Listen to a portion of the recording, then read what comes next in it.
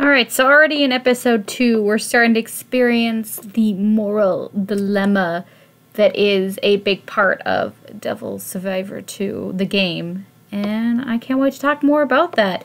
Not even in just this review, but, as the episodes go on. And I'm curious to see where everybody else will stand and what their position would be had they, played the game. And it's just very interesting watching this anime because I feel like I'm watching somebody else's playthrough and the choices that they make and coming to their own conclusions as the anime goes on. I don't know, that's just kind of what it feels like to me. Based on how things are going just with these 2 episodes and how they're really portraying the protagonist, I can tell you for sure that you're not going to get Yamato's ending. Because Yamato's ending is all about survival of the fittest and weeding out the weak. And, basically like a milder form of Darwin's Law. And that's just not really what I see this version of the protagonist being. Based on how it's going so far, I predict it's one of these 3 endings. Either A, Dachi's neutral ending, which has 2 different variations to depend choices you make in the game. And honestly, I don't like either of them. Because either way, it's just restarting it, and you're just doomed for continued failure. Or B, we have the Law ending, where you side with Ronaldo. I've never done this ending, because I don't agree with it.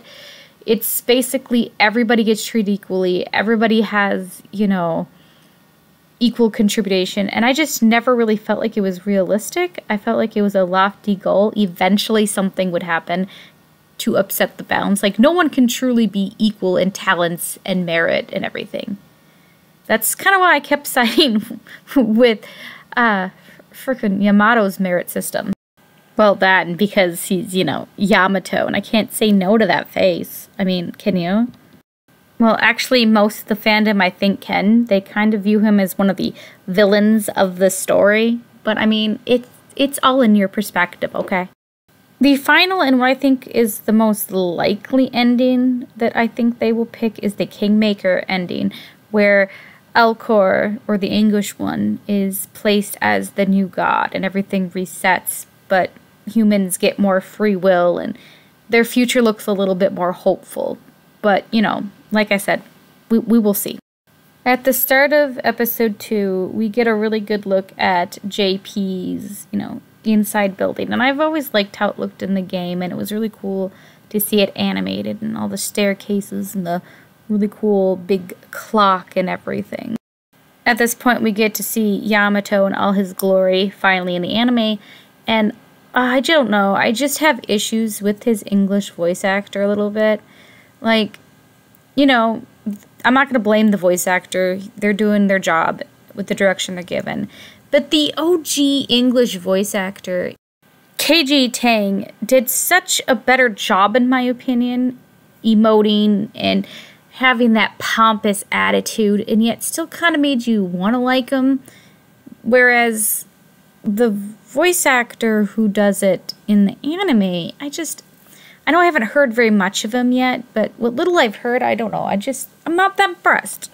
Then again, I'm also really picky when it comes to these sorts of things. And I didn't even like the voice actor for Hibiki, the protagonist. So, I don't know. Again, he's not bad.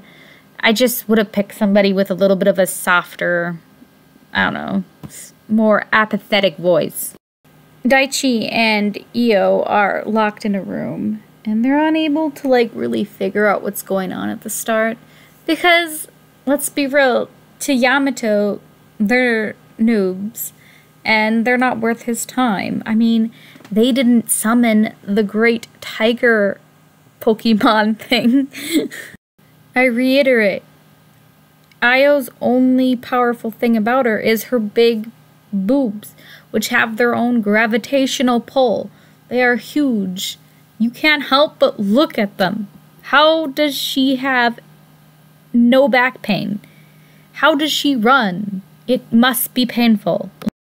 Hibiki, meanwhile, ends up finding out some serious stuff that's going on in Gyps. Frickin' end of the world information, and he doesn't know how to process this. He's like, why doesn't anybody else know about this? Why aren't you warning people? Which, I mean, why would you do that? Do you want mass panic? Like, this is how you create mass panic. This is a terrible idea. Meanwhile, Yamato is just praising him a little bit here about his talents. Like, yeah, you summon this powerful beast, you know. It's so cool, basically. You know, he's impressed, but he's only shown in the way he can. And Hibiki, I guess, is going to be one of those type of protagonists where, like, I didn't ask for this power. It just suddenly came. Makoto also explains that, you know, the apps on the phone, this death face thing, is what's causing all these demons to come to, you know, the world and Japan and everything. And they're summoning them. And they don't know who, you know, put this app out for everybody to use, but it's causing problems. I mean, I know who put the app up because I played the game, but you don't know if you're just watching the anime.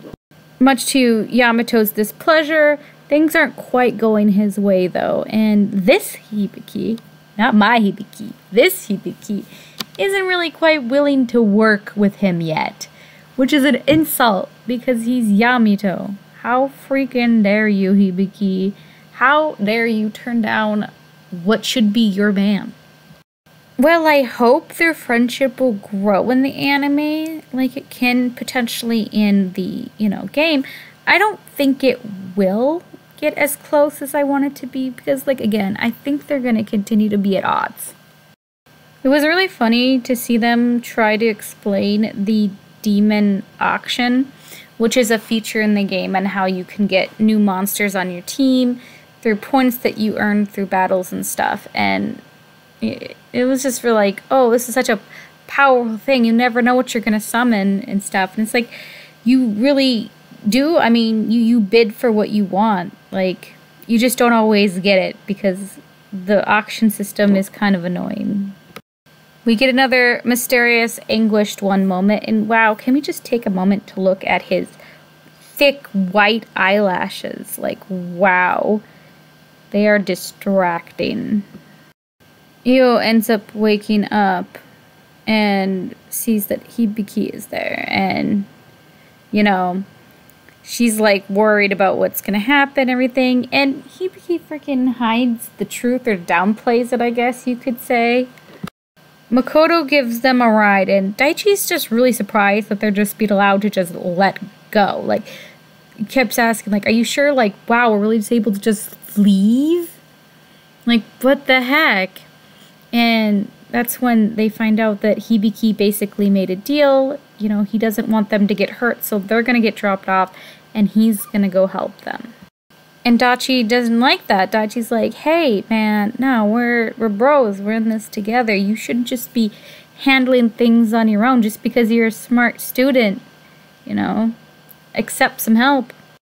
They aren't able to get too far, though, because travel past a certain way on the bridge is just impossible.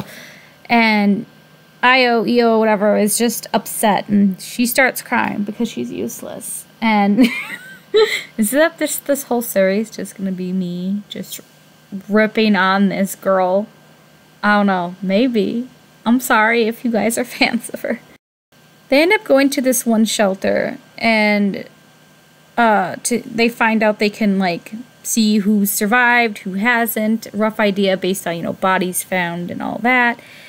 And everything is looking pretty desolate in the shelter. Hibiki and Daichi is like, is there anything you and Jip can do to help these people? And Makoto's like, I can't do anything. This isn't my job. We're supposed to focus on our own jobs. We're not firemen. And this is a huge problem and thing that really starts tearing the group apart in the game. Like, who do you help? Who can't you help? Do you stretch yourself out too thin? Do you focus on just saving your groups? And even Makoto is just, like, really torn on this. And this Hibiki in particular, I feel like just wants to help as many people as he can. Well, Io is looking to see if her parents are still alive and everything. A monster breaks in and just mass panic ensues, of course. Hibiki summons Byako and tells him to fight the monster outside and away from, the people. Unfortunately, there is a phone outside that is unattended. The dude's dead. And it just keeps summoning more and more of those stupid winged skull faces into the world. Daichi wants to help, but he can't. His phone's not working. I think it's because his monster was preoccupied or still healing or something. I don't. Meanwhile, Hibiki and his tiger thing is trying to fight off a seemingly endless horde of these skull monsters. And Daichi's like, hey, stop trying to do this all yourself. Let me help you. We're bros. You gotta stop taking things on by yourself. And Hibiki's like, I was given this power for a purpose, and I want to save as many people as I can. And Daichi's like, yeah, that's fine, but let me help you. Accept the help, even though he can't do squat right now. Just as all seems lost, Makoto comes and saves the day with her main demon. And, she's one of my favorite females, one of them. And I like how they showed, that she's not just somebody who pushed around. Like, she's got this, okay? And she does the one thing that somebody else should have done a long time ago and broke the phone. Because the only way you can stop more demons from coming out into the world is by breaking the phone that's summoning them up. With the battle finished, we encounter a new problem and dilemma where everybody is treating Hibiki like some kind of monster who caused all these demons and is controlling them and everything when he saved them. And that's another thing, like, do you bother saving these people if it's going to go unnoticed or if you're not going to be appreciated? These are things, that you got to think about. The little boy that he saves at the start of the battle, though, is very thankful and actually, thanks him. He's like, hey, thanks for saving my life.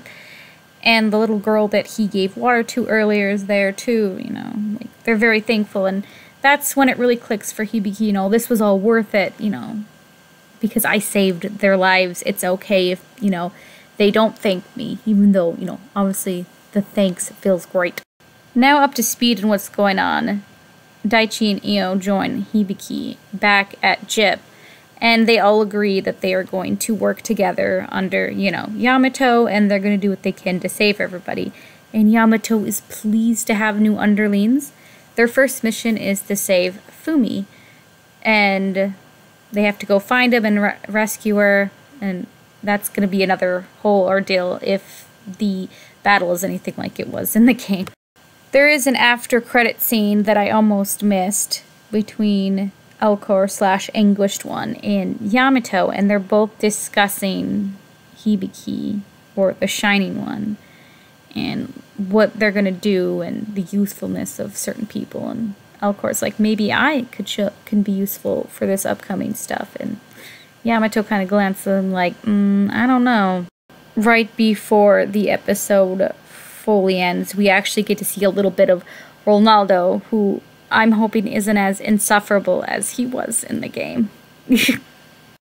Well, what do you guys think of it so far? Has it made you interested in playing the game? Have you played the game? Are you enjoying the show? What's your favorite character? Who would you side with so far? Knowing what you know, what I've leaked or whatever. What would you do? I don't know. Let me know. Let me know your thoughts down below. Bye.